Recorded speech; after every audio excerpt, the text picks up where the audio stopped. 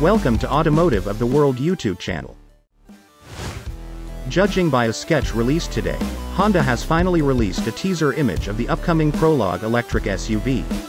The Honda Proloque is an SUV set to hit North American showrooms in 2023, underpinned by General Motors' latest Ultium battery technology.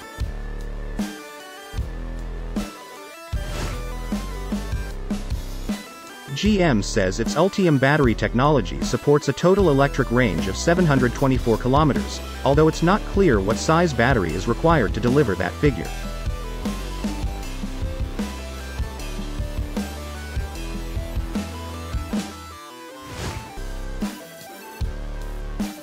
Honda plans to sell nearly 500,000 electric cars per year in North America by 2030, and has recently outlined its plans to get its US dealers ready for electric power.